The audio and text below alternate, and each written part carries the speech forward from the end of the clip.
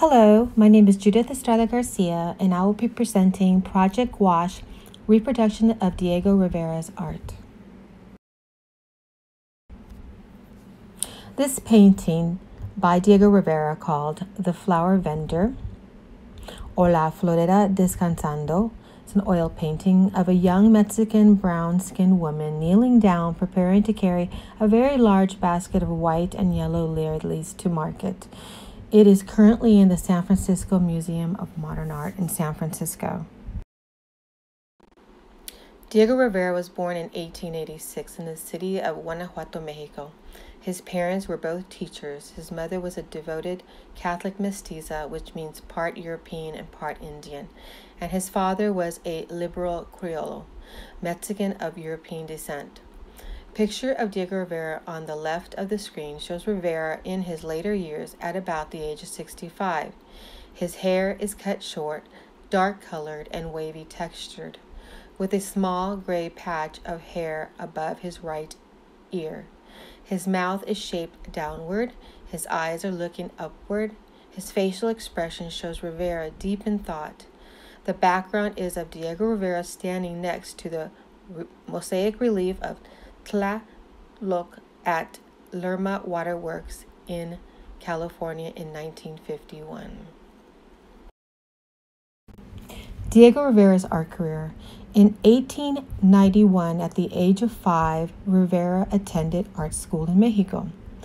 In 1896, at the age of 10, Rivera attended the San Carlos Academy of Fine Arts in Mexico and was educated in the traditional European techniques. In 1907, at the age of 21, Rivera was awarded a travel grant to study art in Europe. From 1907 until 1922, Rivera studied in Europe and befriended Picasso and Cézanne. He began painting in the Cubism style. From 1923 until his death in 1957, Rivera traveled the world painting giant murals in San Francisco, Detroit, New York, and of course, Mexico. Now let's get started. The materials you will need are transparency paper or method of transferring selected image onto watercolor paper. Watercolor paper any size over 8 by 11 inches, a pencil, one of Diego Rivera's artwork images. They're located at the end of this presentation. Glue gun and glue stick. This is optional. You do not have to purchase these items. You can basically use what is left over by the pencil markings of the transfer. Watercolor paint brushes. Make sure you get soft bristle brushes. A palette, a rigid flat surface on which to arrange and mix your paint. You can use a kitchen dish. Acrylic gouache paint, blue, yellow, red, and white. Now that you've selected an image, now it's time to create a duplicate image onto your watercolor paper. You can follow the link below to teach you how to transfer the image onto the watercolor paper.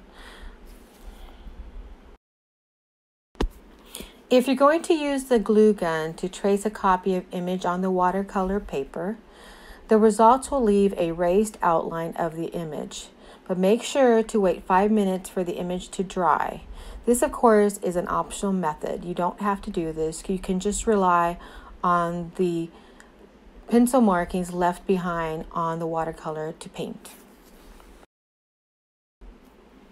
Now let's take a look at the materials and type of paint that you'll be using. Use a clean white palette for paint. Squeeze out a small amount, about a dime size, of acrylic gouache paint onto your palette. Use the primary colors of blue, red, yellow, and add some white. Mix and blend any of the primary colors and the white color to make your own color combinations. Dilute the paint with water. Also, use small watercolor brushes with soft bristles. It's important to use 2 clean water containers, one for cleaning the brush and one for mixing.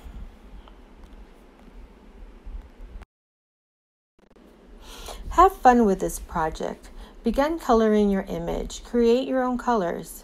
Acrylic wash colors are used like watercolors and blend easily with water.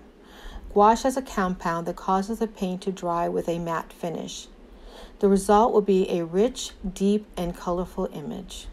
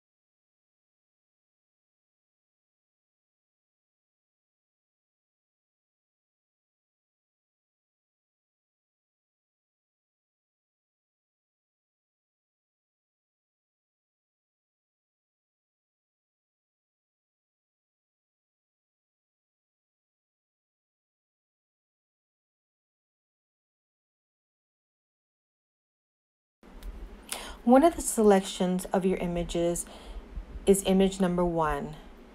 Rivera painted this image using gouache, and the title is Man and Boy, Spanish translation, Hombre y Niño.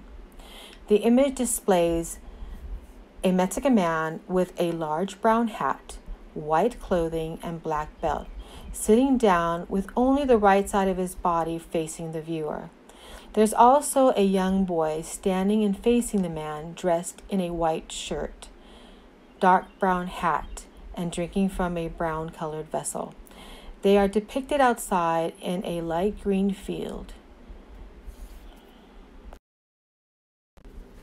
The second image is La Molendría. In English translation, the grinder. The image displays a young Mexican woman wearing a short-sleeved white dress with long black braided hair, kneeling and bending over a flat black stone, kneading dough with a rolling pin. The painting was originally painted in gouache paint on paper. The third image is La Vendedora de Pinole, the seller of pinole. The image displays a middle-aged Mexican woman wearing a short-sleeved black dress with a white hem, sitting on the ground with right knee bent up, with her right elbow leaning on the knee. Her black hair neatly combed back, and the expression on her face shows contemplation or worry. Her right foot is revealed from under her dress, and next to her foot lays a mid-size flat bowl with a large amount of cornmeal called pinole, which is a roasted ground maize used to create different foods. The final image, image number 4, is albañil, stone mason. The image displays a Mexican man dressed in a white long-sleeved shirt, white pants, and wearing a yellow hat covering his face.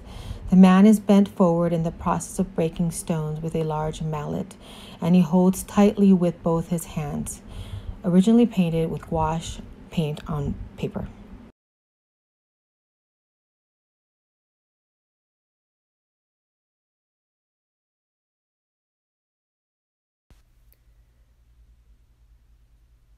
Thank you to our ArtSpark Texas funders, Texas Commission on the Arts, National Endowment for the Arts Creative Forces, St. David's Foundation, Cultural Arts City of Austin Economic Development, and Reeve Foundation Quality of Life Program.